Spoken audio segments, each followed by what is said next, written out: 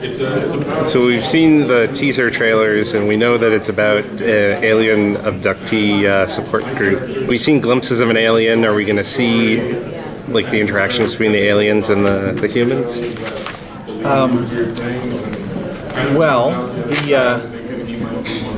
the core of the show is the group of people who've all decided that they've been abducted and are kind of fixing problems in their lives with this idea that they can blame it all on aliens. And the irony of it is that as you get deeper into the show, you realize that yes, there are aliens, and that the aliens have been, screwing with these guys in many ways, but not everything. And they are going to be chasing the possibility of the aliens and then doubting themselves and then having to believe in it like it's a religious faith, and then, thinking that they're crazy and all of the kind of problems that you might have with such a bizarre experience. Naturally, yeah. Definitely for the beginning. I mean, whether they're not going to find aliens in the foreseeable future, but the aliens are going to be finding them. Correct. And then, what's your character? Can you just tell us your character name? Yeah, I play Gina Morrison, who's the person who runs the alien abduction survivor group. So You're a full-blown believer. I'm definitely a believer, I'm definitely a survivor, and I'm definitely not that good of a therapist. So it's sort of a combination of, it's a pretty motley ragtag support group because it's got to kind of fly under the radar because, people are not as open-minded as they should be about surviving this experience. Right? Yes, it's underfunded. We're underfunded, yeah. I mean, as many great and legitimate organizations are. So. Exactly. How many episodes are for the first season so far? We're in the process of shooting. We obviously shot the pilot last year, and we're in the process now of shooting the second and third episodes. And we're in the heat. We've got 10 total. So yeah, it's really nice. I'm sure everyone has their opinions on this. From the acting standpoint, it's so concentrated and.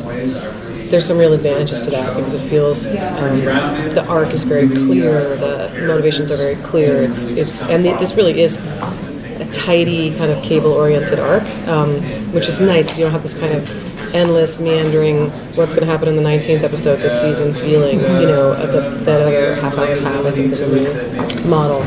Yeah, you'll be able to read every episode before we start shooting. Right, exactly, which is pretty cool. You guys won't. I'm like, we will. No. That's just rude. I also feel like it tends to, with all due respect, like there's a sense of vision to it that you don't always get with a 22-episode series where there's kind of you feeling like your writers are halfway through, you're like, oh, we're so tired, what are we going to think of? It doesn't have that vibe at all. Do you know the size the season's going to be? It's 10. Yeah, 10 episodes. Now, does the show take on like a confessional type of format, like your past shows, like The Office? No, it's not a mockumentary. It's a filmic piece. Filmic, yes. What we're talking about, though, believing in the existence of aliens out there, at some point, and that if there is contact in between, like while we're in production, then maybe we could shift it and make it a mockumentary. That'd be pretty cool. Play with the form, I like that.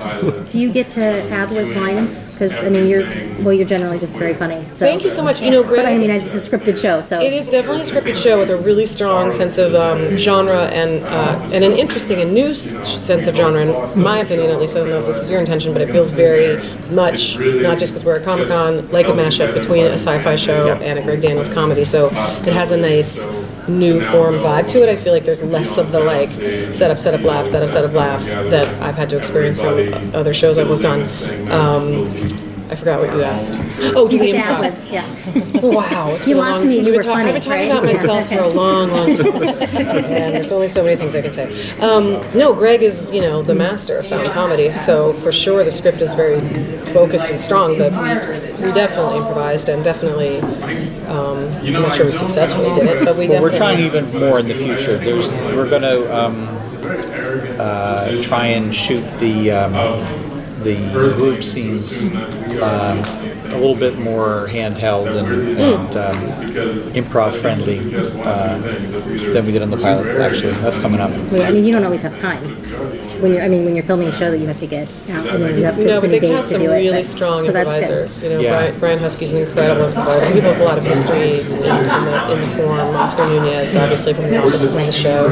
So there are, I think there's an incentive to let some people rip. Right. So even in the pilot, there was some improv in the scene where one of the group scenes where Gina's leading the other people and talking to them, and then Ozzy is interviewing Richard, Brian Husky, and about presidential politics. That was, Right. which president was a reptilian. Right. There was a bunch of improv there, and there was a lot of stuff with you and Chelsea.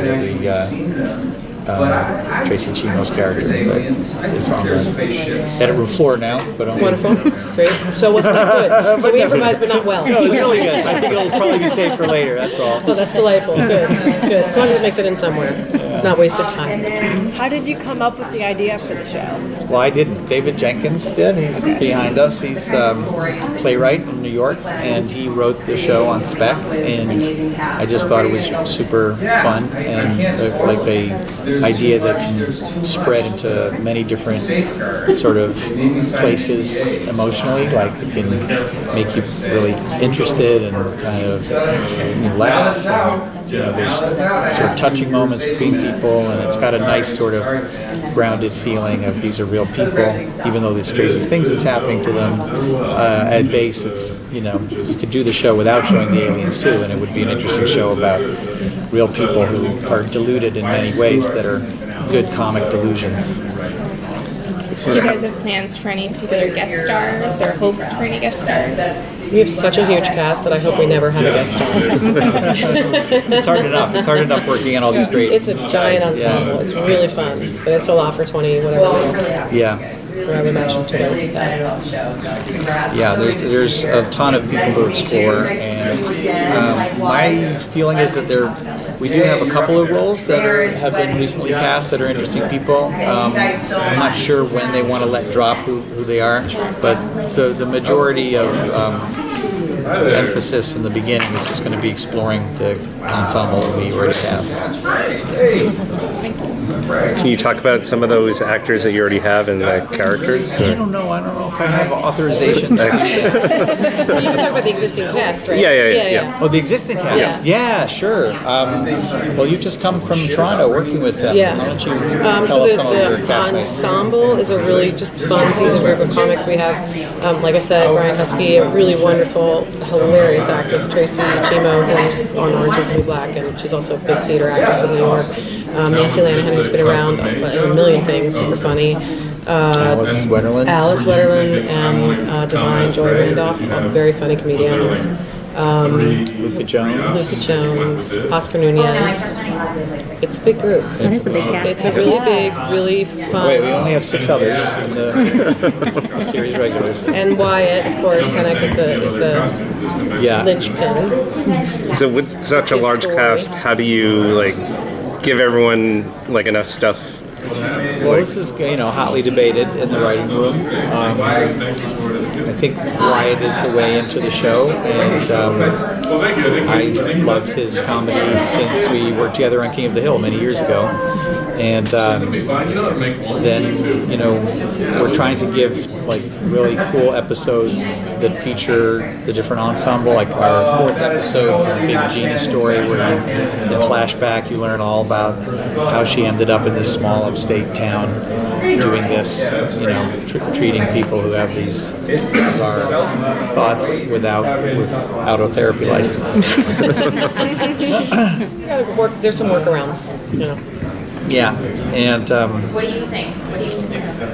and then of course we didn't mention there's also the actors that play the aliens. Of course.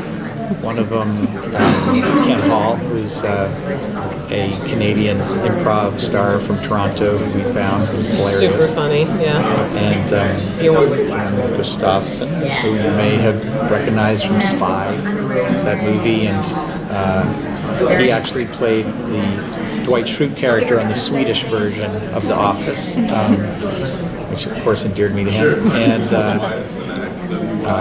Drew, what's Drew's last name? I don't know. Kurt.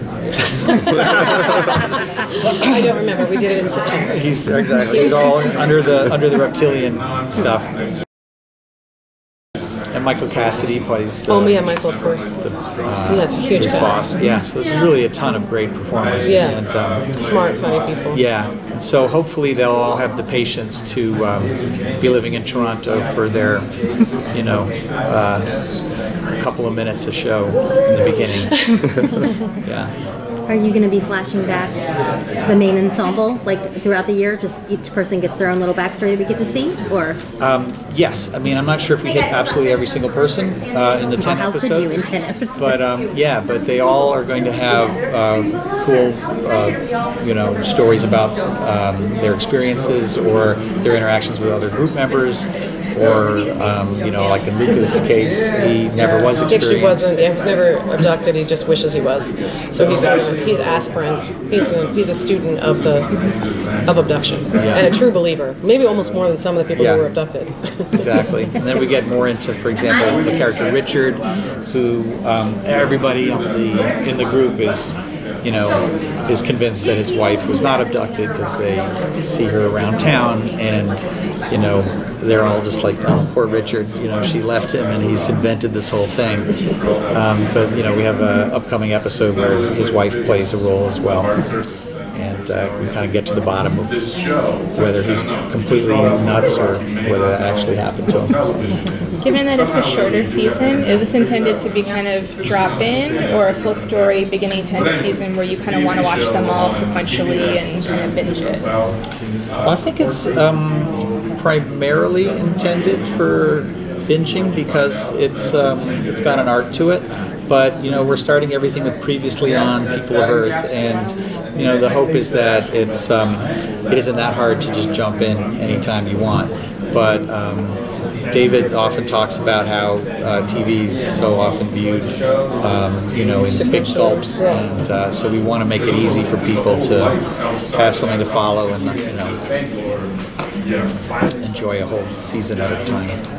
Yeah, it does feel like it has an arc. I have to say it's really satisfying because, again, the way we're shooting is very condensed because we're on location, and so it's really fun to read episodes, and we'll do two. We do table reads with 2 episodes. It's fun because it's just clearly an arced show. It's more than other shows I've worked on. It's not just like this week on. Yeah, because in comedies they often tend to be more. They do sort of. self-contained. Yeah, I mean there's situations, which is great, and there's plenty of that. But And there's this also dramatic underpinning, which is that the aliens are going to invade at some point. And so, we're worried about that. Hopefully that's how you get your audience. Their own fears. You tap into their own fears. All right. We were just discussing this morning that if contact is made with another alien civilization, like right when we air, is it going to be good for the show or bad for the show? It's important to really consider how everything can impact your show. World events-wise, it's very likely to happen, especially given that their leader is already here at the Republican National Convention. We were like, there's going to be a lot of interest in aliens, clearly, if they make contact right before we air. So that's a positive. But on the other hand, our depiction of them is probably going to be so off that it'll be like we could be a laughing people. stock. Yeah, Exactly. just making fun of how far off we all were. Yeah, we don't want to give them the idea to invade in a hostile way either. That'd be a shame. Yeah. Thank you very much. Awesome. Thank you guys. Thank you. Looking forward to it.